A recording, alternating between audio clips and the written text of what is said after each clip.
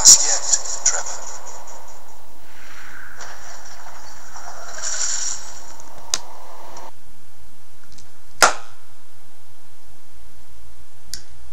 Well, that was a slap to the face now, wasn't it?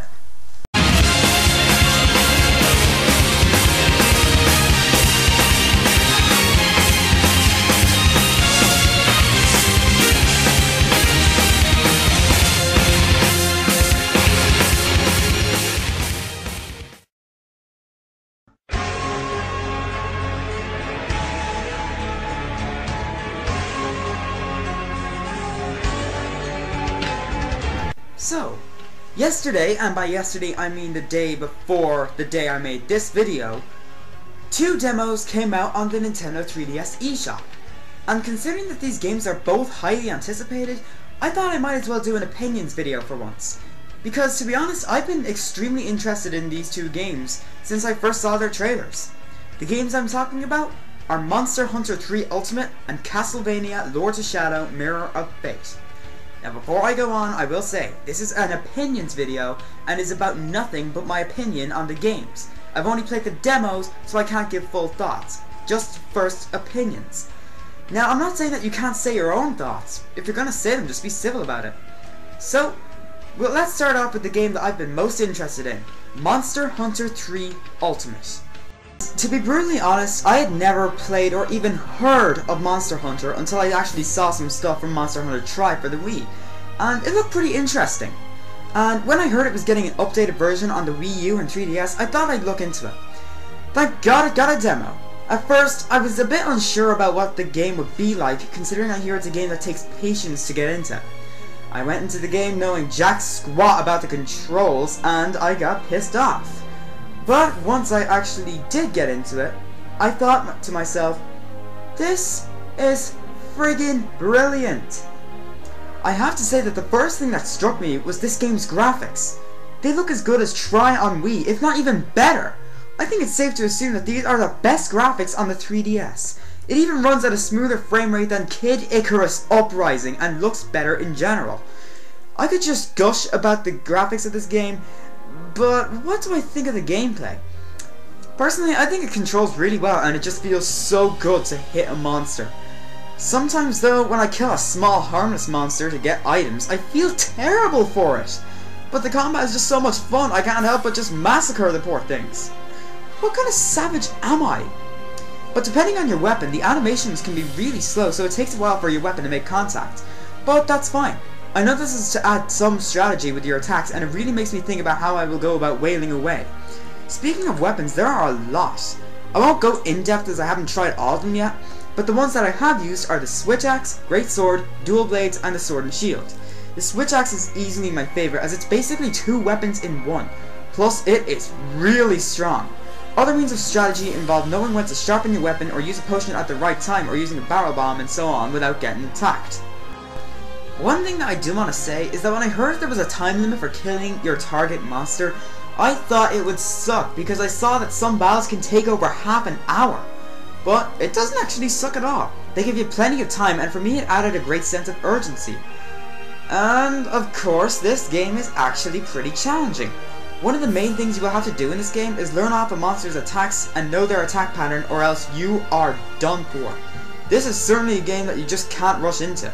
But even killing a monster or even just hitting it feels so good, like I established before. Especially when you finally get the big one down. They don't have health bars and the fights go on for ages, making it extremely intense. But one thing I will say is that I'm not really fond of the water battles. They're a bit clunky, but it's not too bad once you get used to the control. Speaking of which, I had no issues with the camera and control at all, and it just felt really well done. And really that's all I have to say about this game.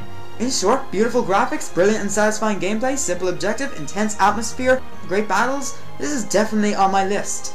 As soon as the game comes out, that is.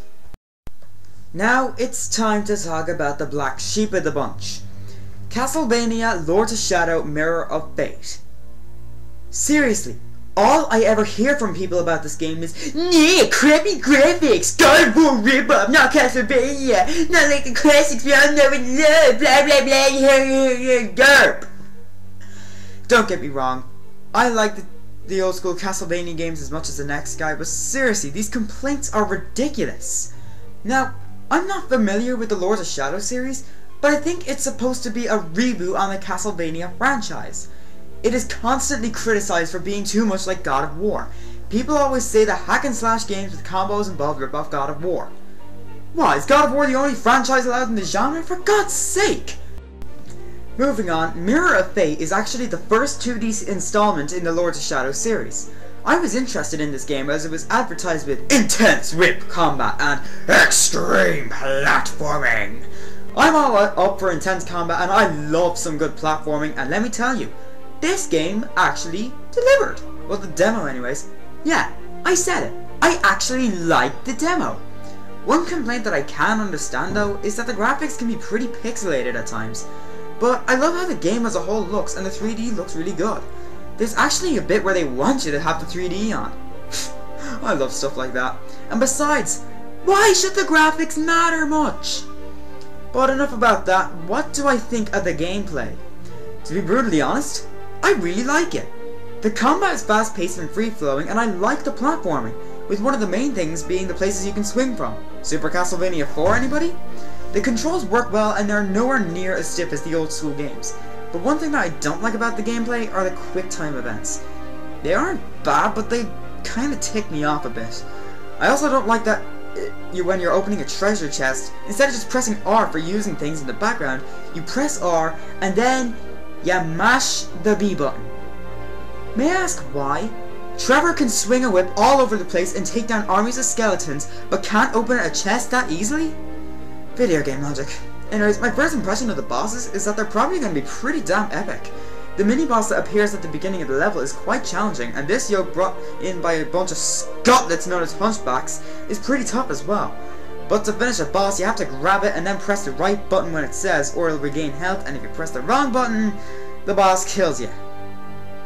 But really, that's the only issue I have with the boss fights.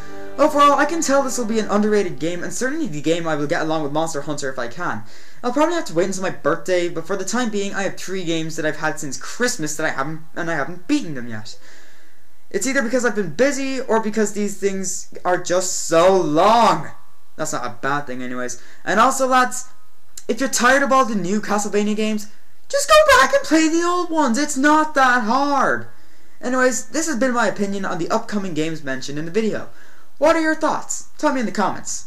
Anyways, this has been the Fabulous Fiend, and you know what I must do.